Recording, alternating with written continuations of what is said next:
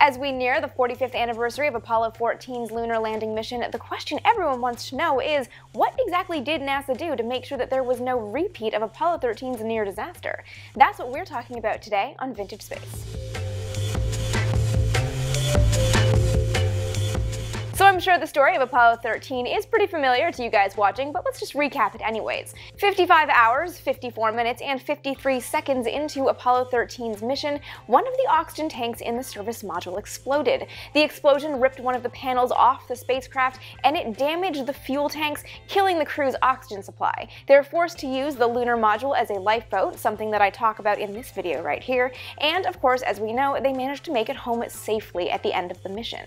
The cylindrical service module had been proven flight-worthy along with the gumdrop-shaped command module on Apollo 7's flight in October of 1968, and very few changes had been made to either spacecraft since, but now NASA had to make sure that there was no chance another oxygen tank could explode. So first it had to figure out what exactly happened on Apollo 13's flight. The oxygen tanks in the Apollo service module were mounted in pairs on a shelf, and that shelf could be removed and replaced if any upgrades or service needed to be done on the unit. This is what happened to the shelf on Apollo 13. The oxygen shelf, Unit 0632AAG3277, if any of you are keeping score, was originally mounted in Service Module 106, the service module that flew to the moon on Apollo 10. But the shelf was removed for upgrades in October of 1968. When technicians went to lift the shelf out of the service module to make the repairs, one of the bolts keeping it in place hadn't been removed. The shelf caught and then fell back down. The upgrades were made and the oxygen shelf was installed in Service Module 109, which was then assigned to the flight of Apollo 13. NASA had problems with Oxygen Tank 2 on that shelf almost from the moment it began testing before Apollo 13's launch. The oxygen tanks contained cryogenic oxygen, that is, very cold liquid oxygen, because it was easier to contain more of the gas in a liquid form, just like it was for launch. But to prevent the cryogenic oxygen from stratifying in the tank, there were fans and heaters inside. Stirring the tank meant moving the cryogenic oxygen around to prevent stratification. Part of the pre-launch testing was to pressurize and depressurize the tanks to make sure that they were working perfectly. NASA found that Oxygen Tank 2 could be pressurized, but it couldn't be depressurized without its heaters on. But they figured it was probably not a big deal because as long as the tank could hold pressure, it would be able to hold enough gas to keep the crew alive on their flight. Well, it turned out that every time NASA depressurized that tank with the heater on, it overheated because the power source was a ground-based power source that had far more volts in it, 65 volts, as opposed to the 25-volt power source that the spacecraft had. The too powerful power source caused the thermostatic valve designed to stop the tank from overheating to fail. The tank's heaters hit temperatures in excess of 1,000 degrees Fahrenheit, damaging the insulation and leaving wires susceptible to short-circuiting.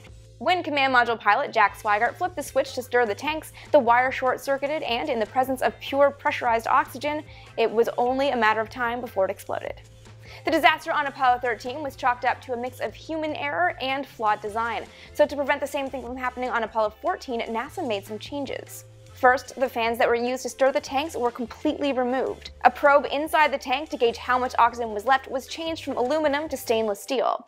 The heaters inside the tank were also changed. Instead of using two parallel elements, now they used 3 separate heaters that could be operated individually or connected and used at the same time. The thermal switches intended to prevent the tank from overheating were also removed entirely. Finally, all the wiring was insulated with magnesium oxide and sheathed in stainless steel to prevent any frayed wires from possibly arcing.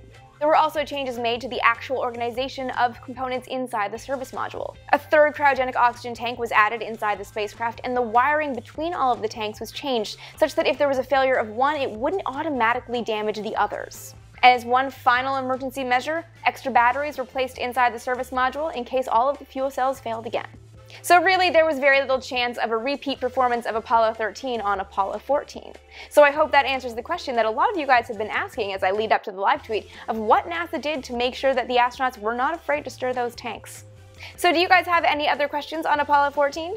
Be sure to leave those in the comment section below, and any ideas or topics you would like to see covered on future episodes. And just a reminder that we are coming up on the 45th anniversary of Apollo 14, so I will be live tweeting the mission beginning on January 31st at 4:03 p.m. Eastern Standard Time. Be sure to follow me on Twitter at ASTVintageSpace for Vintage Space content every day of the week, and also that Apollo 14 live tweet. And with new episodes going up every Friday, subscribe right here so you never miss one.